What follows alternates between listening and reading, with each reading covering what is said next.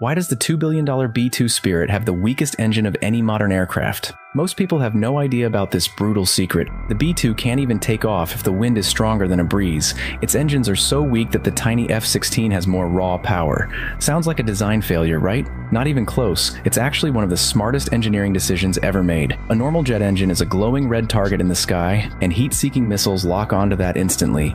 But the B-2 was built for one job: vanish from the enemy's view, so engineers did something insane. They hid the engines deep inside the aircraft, burying them under layers of structure. The blazing hot exhaust travels through a long, cold internal channel, like pouring boiling water through a frozen metal pipe. By the time it exits, the exhaust is almost ice cold. No heat signature, no target. But the price is brutal. The B-2 climbs like a sick elephant. It crawls into the sky, fighting for altitude. Yet radar stations see nothing. And here's the craziest part. In decades of service, only 2 countries have ever detected a B-2. And even they spotted it visually, not